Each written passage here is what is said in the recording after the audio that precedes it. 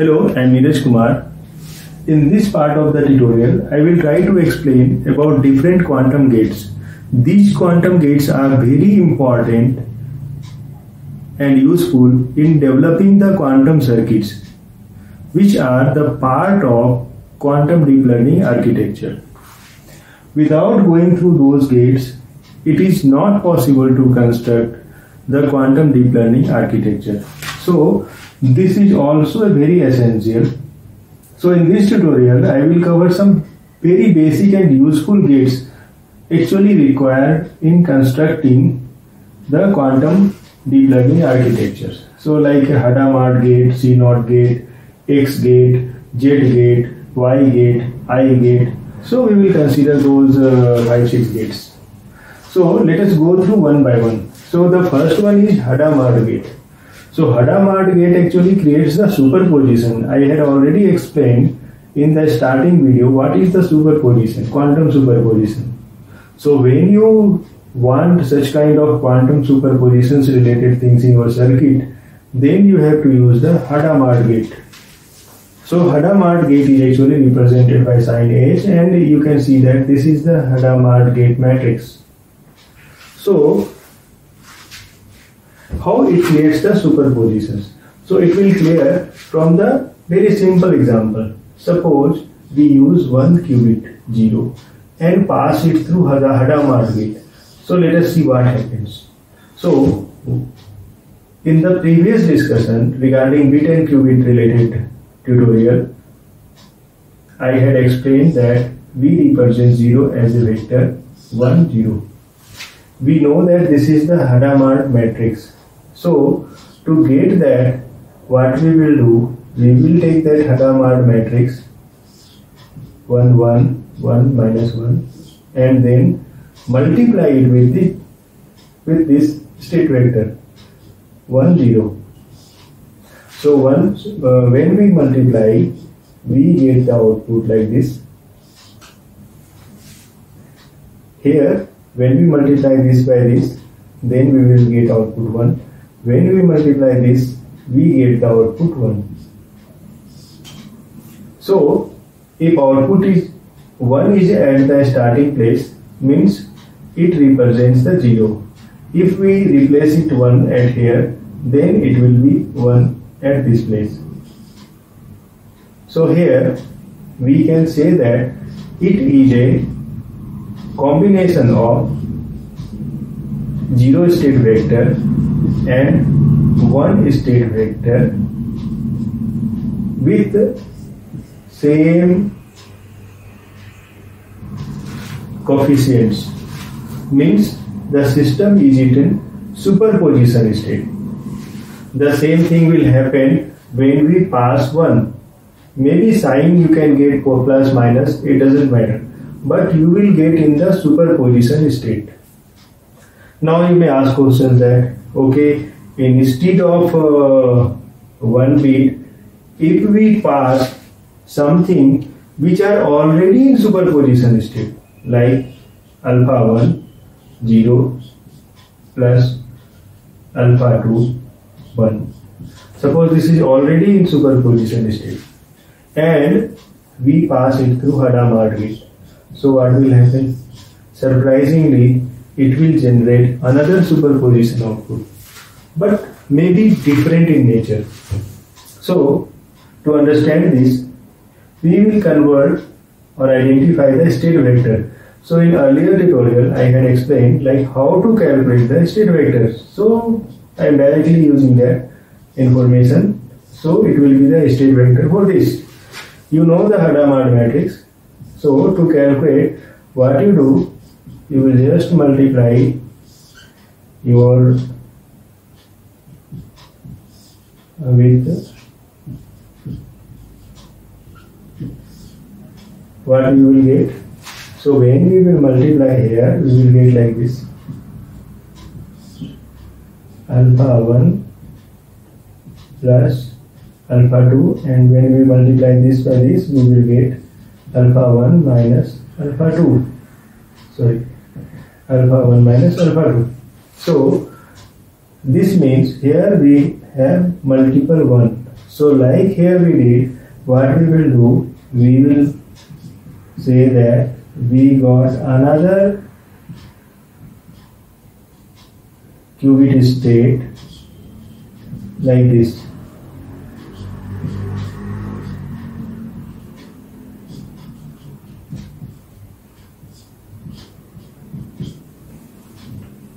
You can simplify it. You will get something like this. Suppose we simplify it for alpha 1. So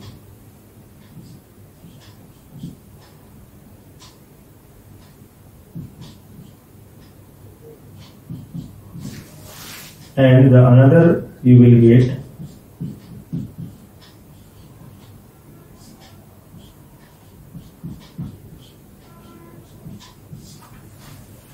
so you can assume that you can see that you get another superposition vector.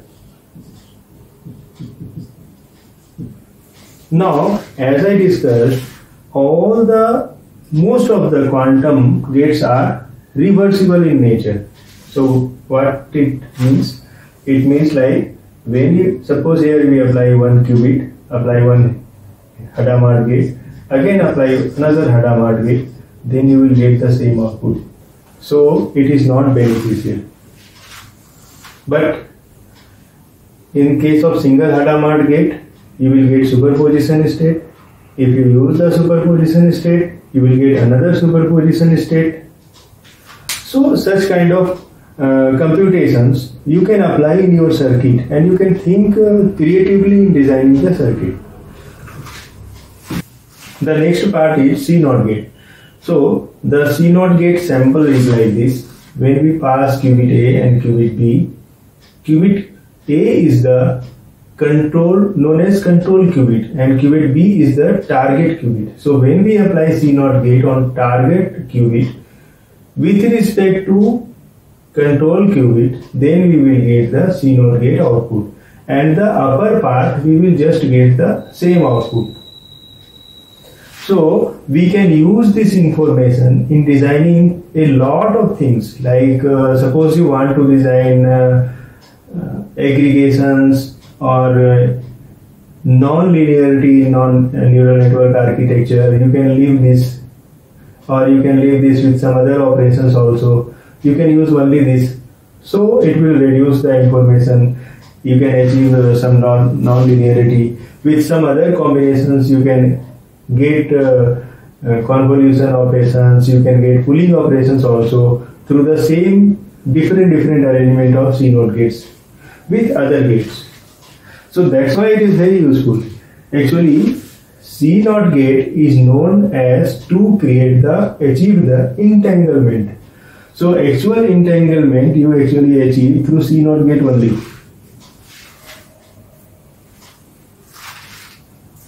Now let us see that how C0 gate actually works.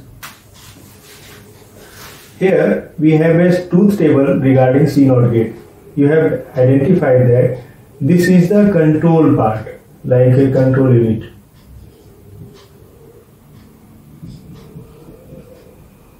Like control bit, and this is target, this is control bit, entire 4 qubits are, and these are target qubit.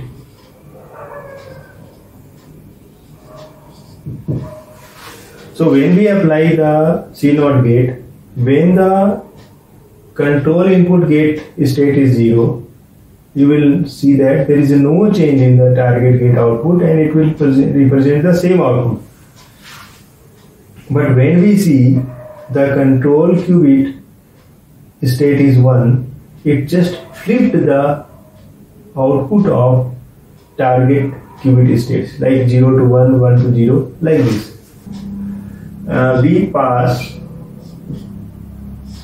this to C0 gate.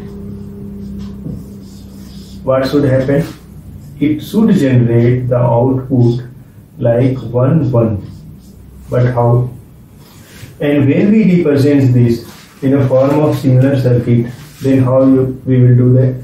This is a control qubit, this is a target qubit. So we will have this kind of system.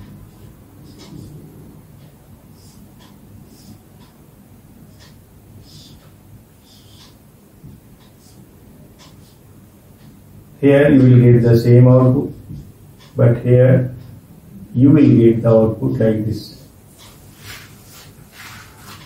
So this is the symbol of CNOT gate. Now let us try. For that, what we will do, we already discussed, like for 2-bit operations, we can use the binary combinations like this, and for 1 hot encoding we can write 10 as 0010. So this is our state vector. Now what we do, we take the CNOT matrix. It is 1 0 0 0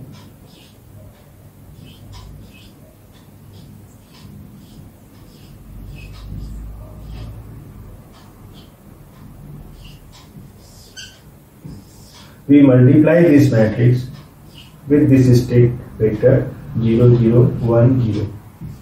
Now let us see what happens. So when we multiply this part will be 0. Again this part will also be 0. We multiply, this part will also be 0, but in this part this second will multiply, so this is the output. So here this output means, if this is our 1 hot vector kind of output, then it represents this number. This means it will represent. So you got this. Now other important thing is the CNOT gate, like other quantum gate, it is also irreversible. It is reversible. Like if you apply another CNOT after this, you will get the same output again. So I think it will clear that what is the main concept behind the CNOT gate. Now I will discuss about X gate. So X gate is also known as bit flip gate or poly X gate. So you can see that in this truth table, when we supply a qubit 0, it flipped to 1. When we supply 1, it flipped to 0. So this is X gate truth table. Now let us discuss about X gate. Actually X gate is also known as bit flip gate or poly X gate.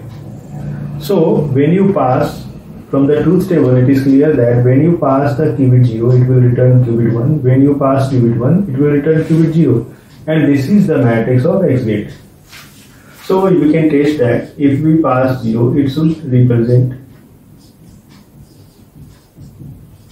it should convert it into. This is very simple to check.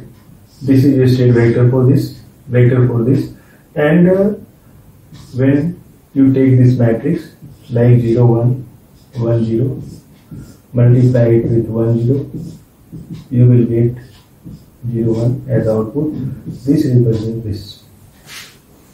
Now the next is Z gate. So Z gate is also known as phase gate, or it generally results in rotation of 180 degree on the Z axis on the broad sphere. You can understand the Z gate through truth table that if we provide the input 0, qubit input 0, it will return the qubit input 0 as output. When we provide qubit input 1, it flipped to -1 because of rotations of 180 degree on Z axis on broad sphere. It is very easy to test it. What you have to do, like suppose we take 1 and we pass it through Z gate, then it should be, so just easy to test. This is the vector representation for Z gate. It is like 1 0 0 -1. when you multiply it with this state, you will get 0 minus 1. This means minus like this. Now discuss about Y gate. Actually, Y gate results in the rotation of 180 degree on Y axis in Bloch square, and it is actually the combinations of X gate and Z gate. Here you can see that if we just take it outside, then it will be like 0 1 minus 1 0. This is like just flip of this Z gate.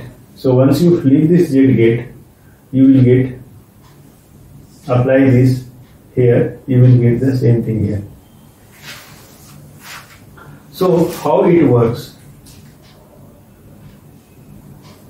When we pass something, for example 0 with Y gate, we generally say it a poly Y gate also.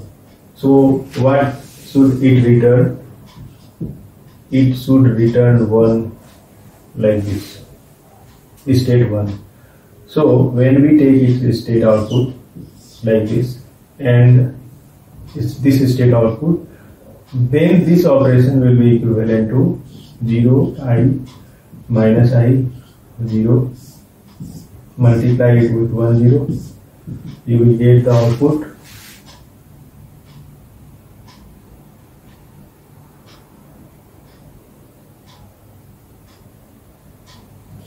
0 and I.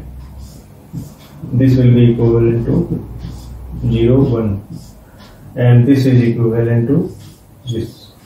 So very simple to understand.